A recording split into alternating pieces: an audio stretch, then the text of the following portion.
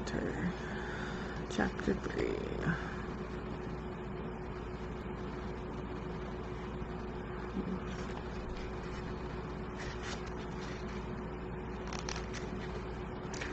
Chapter 3. Cycles of water, cycles of life. According to a theory first proposed by Louis Frank at Ohio State University and confirmed by NASA and the University of Hawaii, water arrived on this Earth after traveling through space, and every minute of the day about 12 comets, some as heavy as 100 tons, fall to Earth. These comets are made up mostly of ice. When the ice reaches the atmosphere, it forms clouds and eventually falls to Earth in the form of rain to fill the ocean. And since we are mostly water, in a sense, we all come from outer space.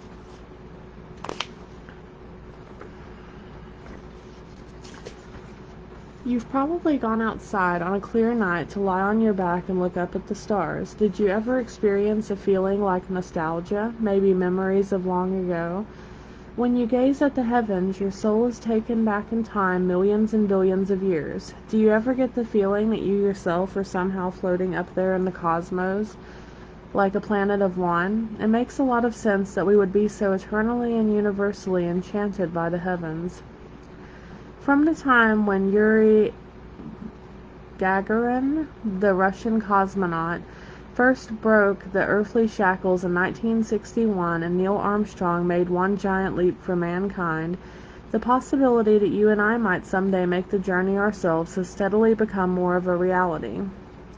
Scientists currently have their sights set on Mars. NASA is already working on concrete plans to send a manned spaceship to Mars, paving the way for people like you and me to become aliens on a distant planet. But traveling to Mars presents several challenges, and here again the solution may well be found in water. Among the risks of space travel is the weakening of muscle and bone due to the lack of gravity, not to mention the mental stress of spending long periods in isolation. Cosmic radiation is another problem. Space is filled with radiation from distant universes as well as from the solar flares of the sun, which can be especially harmful. Safe space travel requires close observation of the sun, and a way to escape the intense radiation is needed. Such a place would need thick and sturdy walls. One way that NASA is addressing this obstacle is by working on building a room in a spaceship with walls made of columns of water. The water could be used for consumption and for preparing water-based foods and for protection. When a solar flare occurs, the water in the columns would act as a shield for the voyagers until the danger passes. Because the weight of a spaceship must be kept to a minimum, only a limited amount of water can be carried. The average person uses about 180 liters of water a day. On a space vessel, this amount can be reduced to 3 liters. But even that small amount would add up quickly for a crew on a long journey. This is where recycling of water becomes an important issue. Systems are now being developed to effectively recycle the water used for drinking and bathing, and even to recycle sweat and urine. When the NASA probe Odyssey touched down on Mars in May 2001, they discovered that large volumes of water existed in the form of ice just beneath the planet's surface, meaning that water existed on the surface of the planet at some period in the distant past.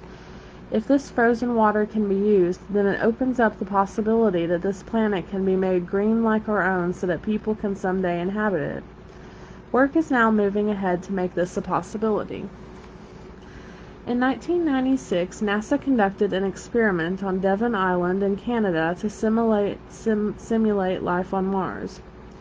The experiment studied biological scenarios, living conditions, and telecommunications. The temperature on Devon Island is low and the land is barren, not unlike the environment of Mars. Scientists were studying the feasibility of space colonization, but there are other implications of the experiment. Our planet is deteriorating at a rapid rate, and no one has a definitive solution for global warming, overpopulation, starvation, pollution, and water.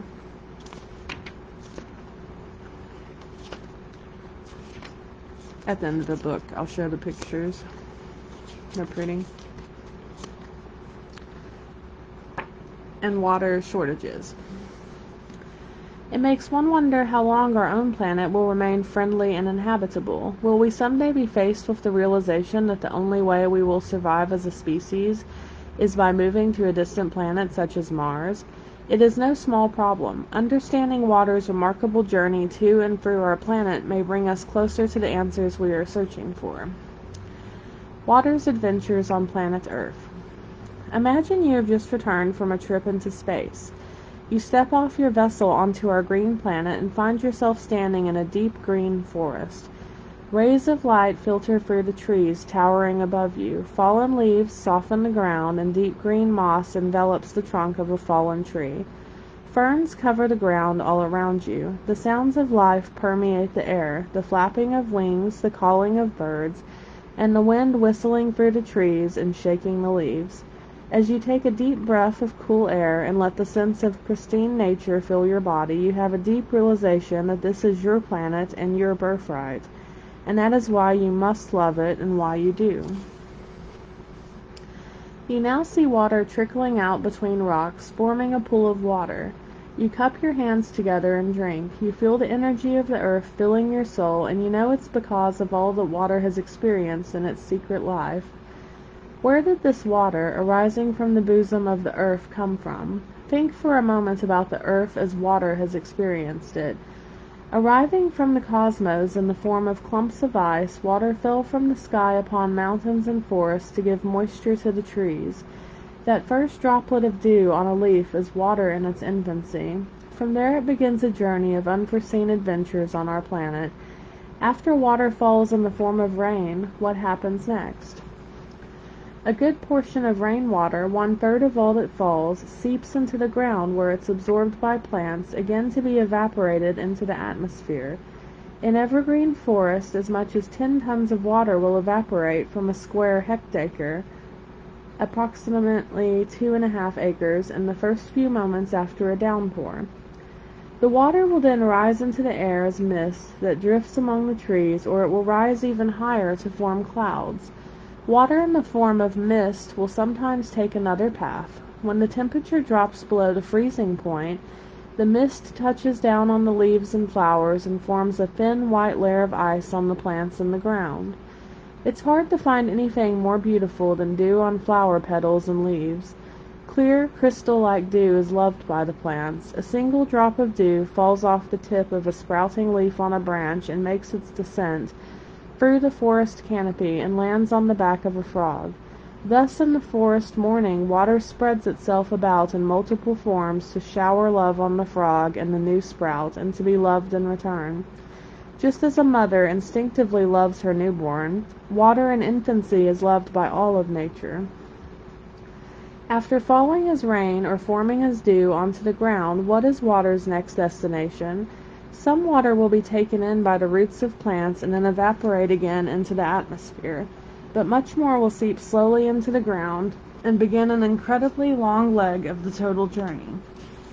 Its main path will be the infinite number of secret tunnels under our feet. The ground is filled with spaces of air, such as the tiny tunnels created by creatures out of our sight. Earthworms, centipedes, spiders, beetles, bugs, mites, countless microorganisms, along with moles, rabbits, and other animals.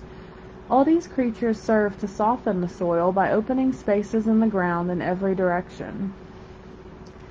Spaces between rocks and sand, and openings left by melted ice, rotted roots, dehydrated soil, and cracked stones, all serve as possible pathways for water on its incredible journey.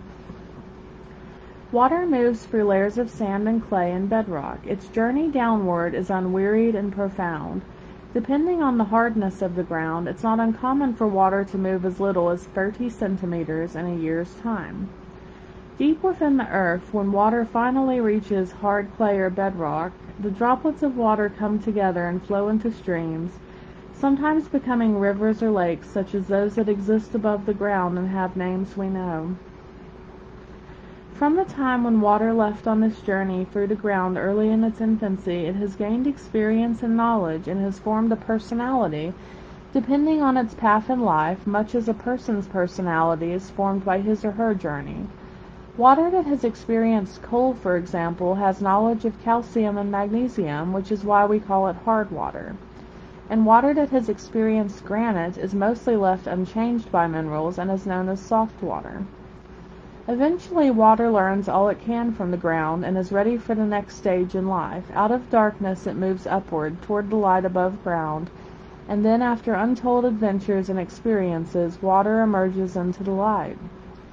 From the ground's crevices rises water, cold and pure. From a tiny spring, water merges with other water, fallen fresh from the sky, and water permeating the soil to form a small stream that makes its way downward until eventually a river is born. The river builds momentum and eats away at layers of soil and ground as the flow slowly widens and deepens, like a bright-eyed child emerging from infancy. The river becomes strong enough to carve away at a mountain, or even to create a canyon, but the carving away of hard rocks and ground is not accomplished by water alone. Most of this work is accomplished by the gravel and sand caught up in the flow of the water. These small particles carried along by water carve away at the surrounding land and bring in even larger rocks and stones, building enough strength to eventually carve away even the largest of stones. The river begins to develop characteristics that give the river its reputation. While one river becomes dark brown from the earth it carries with it, another one flows clean and pure, and still another roars downward, smashing against rock and stone. In its downward journey, water witnesses a great deal. It might witness salmon migrating upstream, deer, bears, squirrels, and other creatures gather on its banks to quench their thirst, and trees brought down by a storm might even alter its flow. The river eventually comes to gentler reaches, and now it flows gently as it winds along like an enormous snake crawling boldly across a plain. Never satisfied with its current course, the river will continue to change, at one point widening and letting sediment accumulating into a sandbank, and then later narrowing to grind its way past stone. If we could see the passage of ages in seconds, we would see just how much rivers turn and twist over time. Most rivers plot their courses so slowly that it defies human measurement, but there are some that shift relatively quickly. The Mississippi River, for example, has been known to shift by more than 20 meters in a single year. After a river has shifted, the sand and soil it carries often accumulates and forms natural banks. Then a flood will come and wash away the bank, pushing the sediment onto the flat land. These floodplains become fertile land that gives birth to civilizations. The Egyptian Empire arose among the fertile floodplain of the Nile. So while floods are considered natural disasters, they also provide land with nourishment that civilizations require to establish themselves and grow. When water encounters human beings, it has even more to witness. An old man crossing a bridge, a young girl on her bicycle, a couple sitting and watching the river flow. Ever slowly and ever gently, the river watches children playing in the park on its banks, and a father and son playing catch. The river, now in its twilight years, becomes ever more gentle as it inches toward the sea. Then the moment comes when it finally touches the sea, and the flowing of water finally comes to an end. All the sediment carried by the water is then dropped into the estuary of the river. The result is the formation of a delta. The Ganges, the Mississippi, and the Amazon rivers have all formed great broom-like deltas at the points where they enter the ocean. What must have started as a small sandbank eventually grew into a great expanse of land, creating a new and spacious coastline. These fertile deltas form some of the greatest agricultural regions in the world, the final gift that water has to offer humankind, before at the end of its life it gives itself up to the ocean. But this is not really the end of life for water, for the ocean is also teeming with life, and together with all the creatures of the sea, water is even now just beginning. In the process of eternal rebirth, water is there to give us a full account of all its wisdom and experience. In a cycle that we would count as eternity, water travels the path from above the earth to the tips of mountains, and to the depths of the ocean, carrying life within its bosom and linking everything together in perfect balance. As water makes its journey through life, it becomes a witness to all of life on earth, becoming itself the flow of life. For the second collection of water crystal photographs in this book, we took photographs of water collected at various points along water's cycle, from the source to the bottom reaches of rivers. We also exposed water to various photographs of nature and plants to see how the water would reveal itself through crystals. Within the crystals can be seen the reflection of life. Let water flow. Much of human history has been set along the banks of rivers. The great cultural hearths of civilization have all developed along the banks of rivers. The Nile, the Tigris and Euphrates, the Indus and the Yellow River, and wherever explorers have traveled, they searched for water along their way. From the days of the horse-drawn carriage to the automobile, rivers have observed the workings of our race. Today people continue to walk along the banks of rivers, talking with friends, looking at the flowing water, and speaking their hopes and dreams. But now, armed with technology and knowledge, we work to change the very flow of water under the belief that the result will yield great benefits for humankind. And we have succeeded, or so it would seem. In 1971, construction on the Nile River of the Aswan High Dam, 3.6 kilometers across and 110 meters high, was completed. Its construction had required the relocation of the enormous and ancient temple of Abu Simbel, along with 100,000 people who lived in the area. The completion was met with cheers of joy. Mankind had finally conquered the Nile, putting an end to a long history of flooding, while also producing enough electricity for a quarter of Egypt's population. But gradually it became clear what the river really had provided. After being dammed, the Nile was no longer capable of nourishing the once fertile farmland at the delta. Irrigation systems were implemented, and for the first time chemical fertilizers were used. Irrigation raised the salt density and deteriorated the quality of the topsoil. Puddles and pools of water formed on the delta, becoming a breeding ground for harmful insects and causing great harm to nearby residents. The delta plain itself has even started to sink. Scientists soon noticed that the fish population in the dam were becoming infected with mercury as the water from the mountain valleys drained into the dam. Plant life buried by the dam became the perfect breeding ground for bacteria. As this bacteria absorbed the mercury in the ground, it became a highly toxic bacteria containing methylmercury. The density in the ecosystem steadily rose until it entered the bodies of fish in alarming amounts. The annual flooding of the Nile may have made life along its shores difficult for humans, but it was an integral part of the life cycle for many other creatures. The dam squelched the vast ecosystem that nature had taken hundreds of thousands of years to form. Similar effects are seen in other parts of the world when rivers are dammed. In Canada, high levels of mercury have been found in hair samples of the Cree Indians living around the James Bay and Peace River, since the lake where they fished was dammed up to make a reservoir for generating electricity. This same phenomenon can be seen in other parts of Canada as well. These are examples of what can happen when we choose to block or change the flow of water. The time has come for us to put on the brakes and think. Always keep in mind water's pure natural journey, and you will see how we as humans fit into this delicate cycle of life. We are part of the flow, and we need to respect it. We have seen how water shows its love by showering its gifts onto flowers, trees, birds, insects, and all the small creatures of nature as it flows along its path. In return, water is loved by all of nature. It's time that we return to the cycle. When you have learned to love nature from the bottom of your heart, then you too will be ready to be loved by nature. The earth knows how to answer our most earnest prayers. When you pray, the earth responds, then love spreads to all life and to water.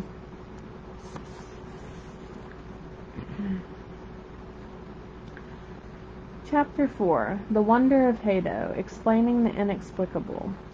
Long ago, at the top of a distant mountain lived an old shaman. So began a tale told to me by an old aborigine with a white scraggly mustache and a face darkened by time. He's in his late 80s, but no one, not even himself or his family, knows his exact age. Wisdom and knowledge accumulated over the decades is as deep as the wrinkles in his face. I was on my first lecture trip to Australia in August 2002 when I was introduced to Eric, the Aborigine elder. We met at a restaurant, and I presented him with a collection of my photographs of water crystals. He looked at it slowly and intently, and then he began to tell me an ancient tale passed down for generations. This evil shaman lived at the top of Mount Ridge in the northern region now known as New South Wales. A river runs down the mountain, and the shaman lived near the upper reaches of the river. One day she looked down on the river valley and saw all the happy people who lived along the banks of the river. The sight of all this happiness filled her heart with resentment, and she copied her thoughts into the water. She filled the river with spite and the desire that only she would be happy. She also blocked up the river so only a trickle of water reached the people. The riverbed where pure water once freely ran became filled with filth. The people who lived along the banks of the river soon became sick, and thievery, bickering, and fighting became rampant because of the evil thoughts copied into the water by the shaman. Years of pain and sorrow passed. Then one day a young shaman in the valley went for a walk with his dog. The dog chased after a kangaroo it saw, and the shaman waited for a long time for his dog to return. When the dog finally returned, he was dripping wet with pure water, not the foul water from the river. Wanting to know where the pure water came from, the young shaman followed his dog up the mountain to the doorstep of the evil shaman's house. Nearby, the young shaman saw where the pure water of the river had been blocked.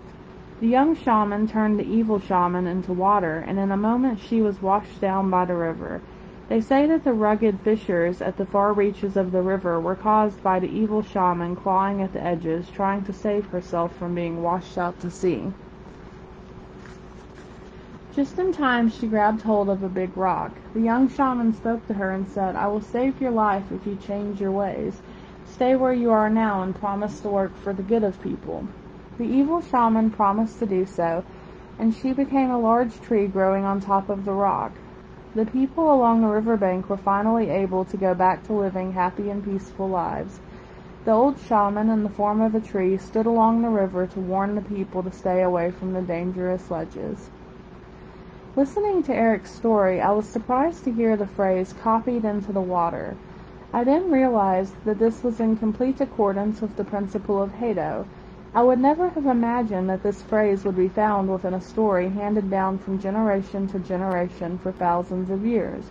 But I should have realized that the more years one has lived, the more likely one is to know that such things are possible.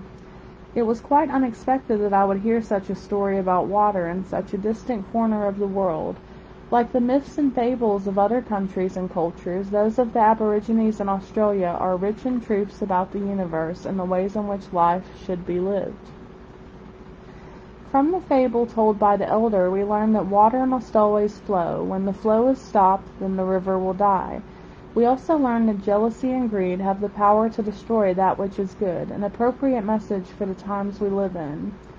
Yet another lesson is that water has the ability to read emotions and to spread the halo of such emotions to the rest of the world.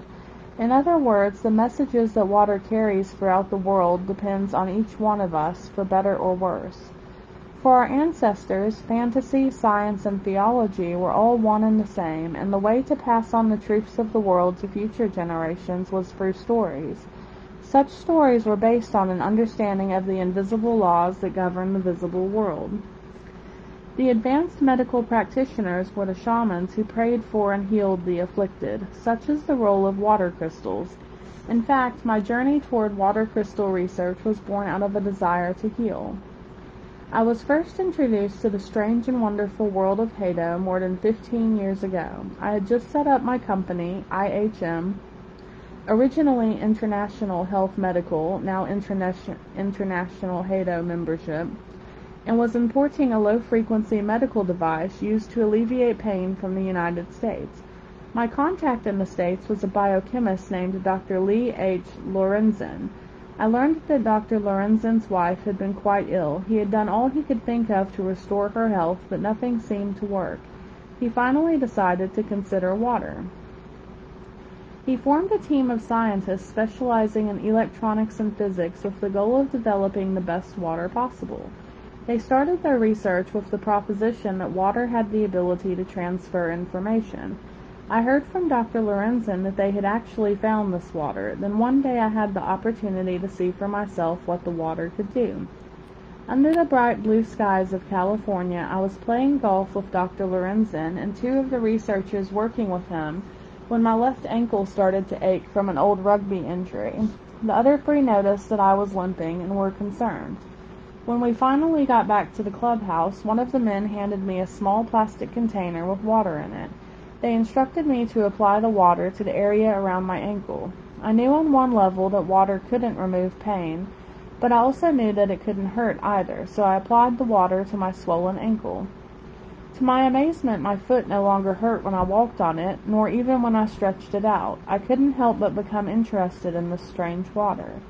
In Japan at that time, there was widespread interest in various types of water that claimed to be good for the health. So I signed a contract to introduce this technology to Japan, and I invited Dr. Lorenzen and the two researchers to seminars in 3 of the largest cities in the country. At all 3 locations, perhaps because there was no charge to get in, the halls were overflowing with people. But I soon learned that the explanation of water's healing abilities was far too difficult for most people to grasp. I myself could hardly understand what the scientists were describing. Some people got up and left partway through. Many others nodded off in their chairs. It was pretty much a disaster.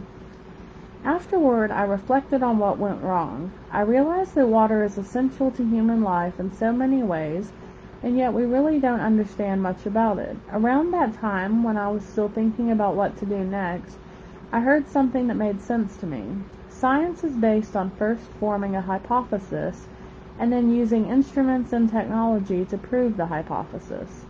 Then it hit me. All sorts of instruments and technology can be used to analyze chemicals and other materials, so why isn't there anything that can be used to analyze water? I wasted no time in calling Dr. Lorenzen to ask him to look for a device of some type that we could use to analyze water. This led to my encounter with the MRA device that analyzes and transfers HADO. Since bringing this device to Japan in 1987, I have had the pleasure of working with as many as 15,000 people who have come to me with concerns about their health. I have written more than 10 books about HADO and the many miraculous cases I witnessed. Over the years, scores of people have tried to imitate this HADO machine and have made similar devices to analyze HADO, creating a type of HADO fad in Japan. Vast numbers of people have become interested in learning about the unseen world of HADO. This movement has the energy to take us into a new age and open the door to a new stage of our evolution. Understanding HADO gives us a better understanding of how our world works, and it also gives us hope for the future. I sometimes even think that knowing the possibilities of HADO is like possessing a golden lamp that can make the impossible possible. Then at other times I feel that the more I understand HADO, the more there is to understand about what's going on around us. Photographing crystals is a subjective science. To gain the understanding and support of as many people as possible, I have approached my research as scientifically as possible. But we can't forget that not everything can be understood by research or science. The photographs of water crystals present to us a majestic fantasy world, but this is a fantasy world that has much to teach us, for sometimes fantasy is the best way to get a clear picture of reality. When water is frozen, the same crystal will never appear twice, just as there are no 2 snowflakes that are exactly alike. When I show slides of crystals at lectures, I am often asked, if no 2 crystals are alike, how do you choose one particular crystal photograph?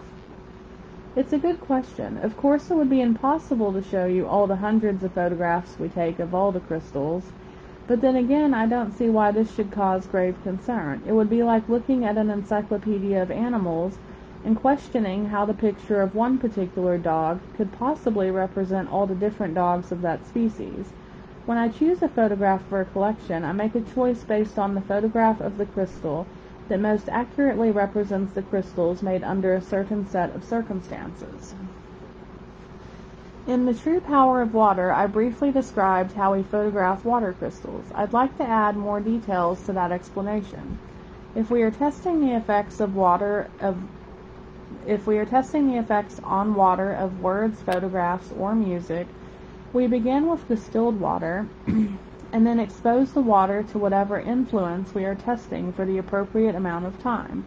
If we are testing water from a source such as a lake, we do not expose it to any outside influence such as words or music.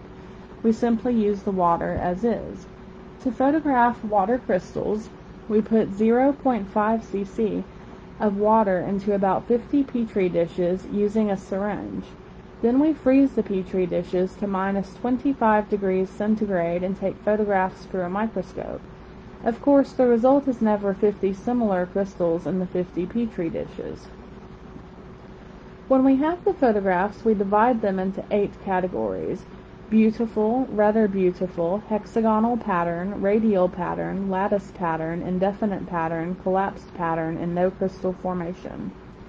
This classification helps to give us a general idea of the type of crystals formed.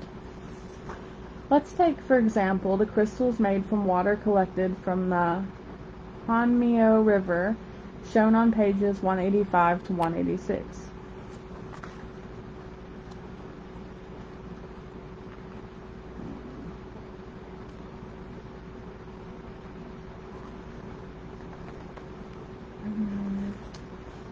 A flowing river and blocked off water. At the edge of the Ariake Sea, where the Hanmyo River empties into Isahaya Bay, a land reclamation project is taking place despite protests from local citizens.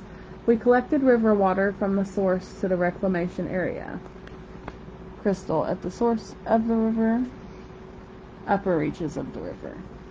At the source, the water creates an almost transparent crystal, and water from the upper reaches of the river revealed a breathtaking crystal. Water flowing through the city, water right before it reaches the bay, pond in a planned land reclamation area. As the water moves along, it becomes polluted until crystal formation becomes difficult or even impossible. At the land reclamation site where the water has been diverted, the puddle water resulted in a tragic-looking crystal. When water is prevented from flowing, it dies. When we took water from the river before it runs into the Isahaya Bay and the Ariake Sea, we found that the crystals were broken and no complete hexagonal crystals formed. The results were as follows: beautiful 0, rather beautiful 0, hexagonal pattern 0, radial pattern 2, lattice pattern 6, indefinite pattern 29, collapsed pattern 2, no crystal formation 11. This shows us that no crystal formations appeared in 11 of the petri dishes, and when crystals did form, they were broken. There was not a single crystal that could be considered beautiful. Based on this, we then chose a crystal that we felt best represents the array of samples, an indefinite pattern in this case. Let's next look at the example of crystals formed from water collected near the source of the Hanmyo River. The results were as follows: beautiful 2, rather beautiful 4, hexagonal pattern 0, radial pattern 4, lattice pattern 8, indefinite pattern 29, collapsed pattern 3, no crystal formation 0. In this case, we chose a beautiful crystal to represent the sample. Of course, there were only 2 beautiful crystals in the sample of 50, but when such crystals appear from a sample, there are also usually many crystals that are classified as rather beautiful, hexagonal pattern, radial pattern, and lattice pattern. This indicates that there are many formations that are in the process or have the potential to make beautiful crystals. Considering that crystals easily form from this particular sample of water, we can justifiably choose a beautiful crystal to represent the sample. I admit that the selection process is not strictly in accordance with the scientific method, but simply put, we chose the crystal that best represents the entire sample instead of simply one from the most common category. And the whim of the person doing the selecting certainly comes into play. When making the selection for a collection of crystal photographs, it is best if one person chooses all the photographs for consistency, which is why all the photographs in this book were selected by me. In fact, the crystals in the photographs that we take are affected by such factors as the environment, the timing, and even the personality and thoughts of the photographer. This is not unlike the uncertainty principle of quantum mechanics. The uncertainty principle was first put forth by a German physicist named Werner Heisenberg, and it is said to have completed the science of quantum mechanics. The theory says that each time you look at electrons, they move in a different way. In other terms, the very act of observing results in a differing movement of the electrons, making observation impossible. The reason for this is that human observation requires light, and when electrons are exposed to light electrons, the electrons are disrupted, making their direction impossible to predict. This means that we know very little about what is going on in the world around us. When this theory was first presented to the scientific community, it apparently came as quite a shock. The same principle applies to water. It changes its form completely depending on the person doing the observing. Water's reaction will differ depending on whether the heart of the observer is filled with appreciation or with anger, and this difference is reflected in the formation of the crystals. Another factor that makes the observation of crystals even more difficult is that the form changes moment by moment for the 2-minute life of the crystal. The crystal will look quite a bit different depending on when the shutter is pushed. Uncertainty truly is a factor in everything in our world. The sun rises in the morning and sets in the evening. That is one thing we can count on. But if you consider the long history of the universe, this phenomenon is something that has continued for only a short time, and it's something that won't go on forever. After some 5 billion years, the sun will gradually expand and eventually consume the earth, and that too is just a part of the process that the sun, which lights our world today, is going through. What's a mere 5 billion years of earth time when talking about the forever time of the universe? The methods employed to photograph water crystals might not pass everyone's definition of being scientific, and there is a degree of uncertainty involved. In fact, there is much about the world of Hato that is murky and that cannot be explained by the black and white standards of statistical analysis. But when you think about it, all any scientist can do anyway is lift up one small corner of the veil that covers the truth of this world, and then try to express it with words that the general population can stretch their minds around. Everything emits Hato. Another question that I'm frequently asked is, how could exposing water to a picture or words possibly result in crystals that are so different from each other? Even I must admit that this is a difficult question to answer. I first got the idea of exposing water to words and photographs before I even thought about taking photographs of water crystals. I was experimenting with the Hato machine I mentioned previously. When people suffering from health problems came to my office for consultation, I would test and analyze their Hato and recommend water as one treatment.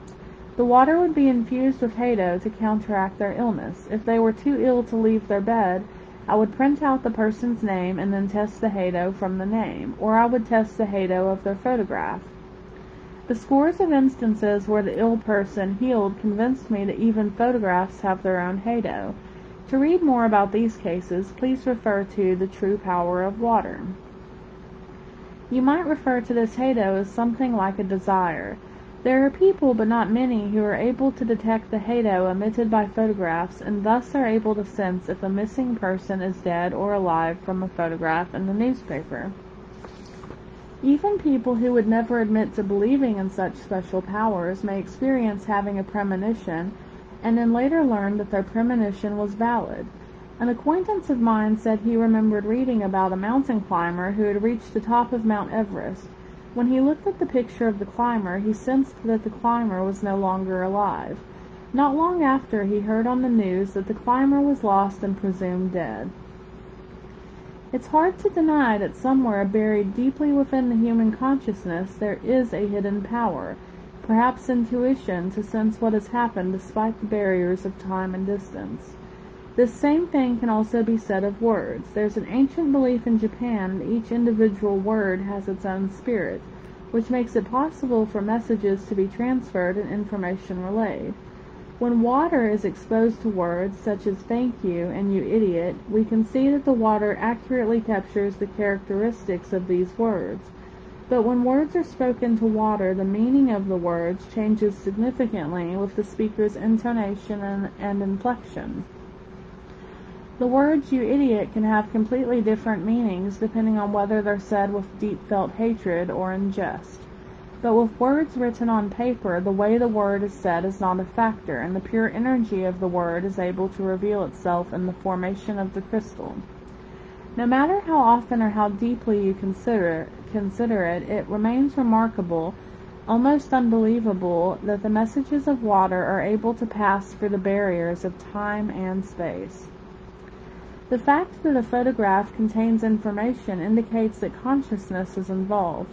When you see a photograph of a landscape and think it's beautiful, or a picture of a friend that brings back old memories, the photograph is appealing to your consciousness. In the same way, an ID photo serves as ID because of the awareness that the picture represents the actual person. A psychology professor at Yale University conducted an experiment a while back. He chose several words from Hebrew, and then he simply made up an equal number of words. Next, he mixed all the words together, showed them to subjects who didn't know Hebrew, and had them guess the meanings of the words. The subjects, of course, did not know that half of the words were fake. The result was that there were significantly more right guesses for the Hebrew words than for the made-up words. This experiment serves as support for the theories of Dr. Rupert Sheldrake, a scientist who believes that the words which people have used for ages form morphic fields for perception of the meaning of such words. So someone who has never seen a word can guess its meaning with an unexpected degree of accuracy. The morphic field is not anything you can see with the eyes, and it's not an energy that can be measured. It might best be described as another world invisible to the eye. With the formation of a morphic field, there's an increased likelihood that something which happens twice will happen again. This same process can be seen in the unfolding of history. The words that have already been spoken somewhere in the world are somehow easier to learn. To illustrate this idea, let's look at an example. On a visit to Germany a while back, I heard an amazing story. A doctor had collected blood samples from several patients and stored them. The doctor said he was able to identify what the patient was ailing from by just looking at his or her blood sample. The samples were sealed and stored to keep them from being contaminated or altered. But 2 years later, when the physician re-examined the patients and the previous samples, he noticed that the components of the blood had changed, and not just randomly. The 2-year-old blood was now changed to the same components as the recently re-examined blood. In other words, if a patient was sick 2 years previously and then healthy after, the 2-year-old blood changed to be that of a healthy person and vice versa. The doctor then went on to conduct 2,000 more experiments and to publish the results. I met another doctor, a man in his 80s, in Germany who had conducted a similar experiment. He had used a pendulum to conduct diagnoses by taking a drop of blood from the patient's finger and soaking it into a piece of paper. He said that he could use the same blood stain throughout the treatment of the patient because it continued to change in appearance according to the patient's condition. In other words, a blood stain from 2 years ago could be used to diagnose the current condition of the patient. The scientific explanation for this, I do not know. How can we interpret the principles of Hado? Think about the three terms we discussed in the first chapter of this book concerning Hado. First, Hado is vibration. All human beings are in a state of vibration, and the condition of an individual can be understood by examining the vibration of a blood sample from that person. Second, Hado is resonance. Blood taken from a person 2 years ago remains in resonance with the person's Hado today, changing to match the current status of the blood flowing through the veins now. And third, Hado is similarity. For all Hado, there is a miniature and a macro version, and these versions resonate with each other. In the experiments done in Germany, my interpretation is that the blood sample is a miniature version of the sample's body, changing in unison with the body from whence it came. About 7 decades ago, a scientist named Harold Saxton Burr laid much of the basic foundation for the science of Hado. Burr was a renowned professor of anatomy at Yale University. In his attempt to understand the mysteries of life, he gave us the term L-field or life field. Since all the cells within our bodies are replaced over a period of 6 months, why do we keep being reborn as the same person over and over?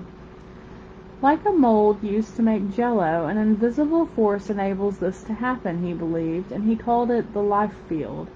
He believed that since the life field is an electrical field in nature, it could be measured, and he even developed his own measuring device using a voltage indicator and an electrode.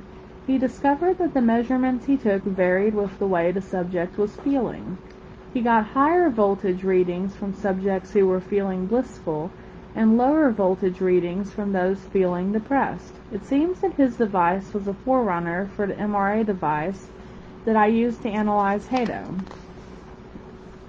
By entering various code numbers into the device, it's possible to identify the part of the body that matches the code. When a certain part of your body is suffering, emotional Hado is inevitably involved. By using the codes, such emotional Hado can also be measured and classified. In his book, Blueprint for Immortality, The Electric Patterns of Life, Dr. Burr wrote that someday it will be possible to pinpoint even the emotions of people using millivolts. Anyone who has worked very much with vibration has noticed at least one thing. The soul is affected by anything, and it affects everything.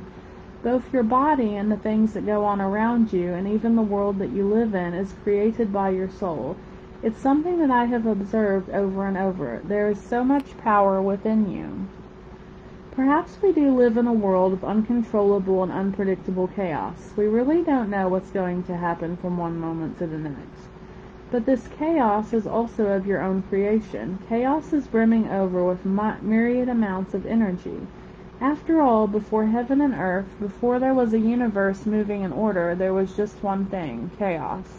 So if you feel lost, disappointed, hesitant, or weak, return to yourself, to who you are here and now. And when you get there, you will discover yourself, like a lotus flower in full bloom, even in a muddy pond, beautiful and strong.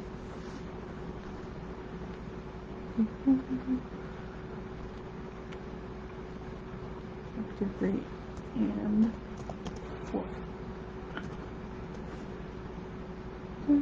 4.